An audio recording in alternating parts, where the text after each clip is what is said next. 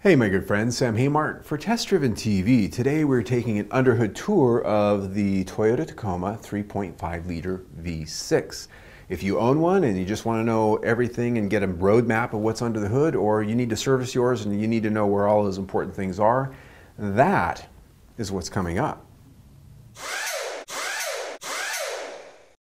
The 2016 to 2021 Toyota Tacoma has its own version of the corporate 3.5 liter V6 that replaced the old 4-liter unit that had been a staple of this truck for some time. While it shares its size with cars like the Toyota Camry, make no mistake, it's quite different.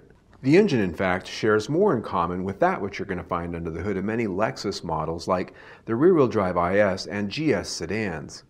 For truck duty, it's tuned for 278 horsepower and 265 pound-feet of torque, and comes with either a 6-speed manual or a 6-speed automatic transmission. Making all this happen is Toyota's D4S fuel injection system, which offers both port and direct fuel injection. It also has a wideband variable valve timing system that can run the engine on both a fuel-saving Atkinson cycle or the auto cycle for more power when needed. Following the airflow, the air intake charge comes in through a large filter box on the passenger side that coincidentally looks easy to replace with an aftermarket unit. From there it heads to a composite plastic intake manifold and into the engine.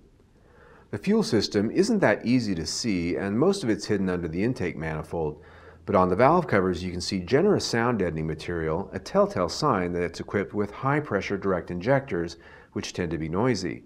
The engine has unique heads which have an integrated exhaust manifold, allowing the downpipe and catalytic converter to bolt directly to the head. This makes for better thermal efficiency, but also makes it harder to steal the converter since it's up under the hood.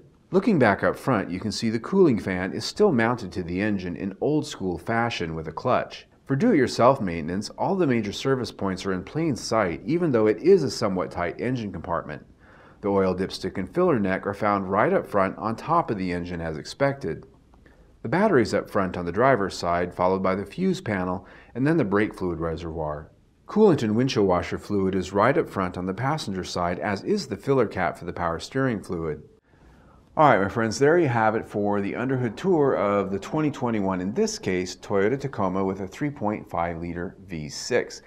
If you have one of these, or you just was maybe curious about what's under the hood, now you know. If you like the video, click here, see my latest one, or better yet, click here and subscribe to TDTV Garage.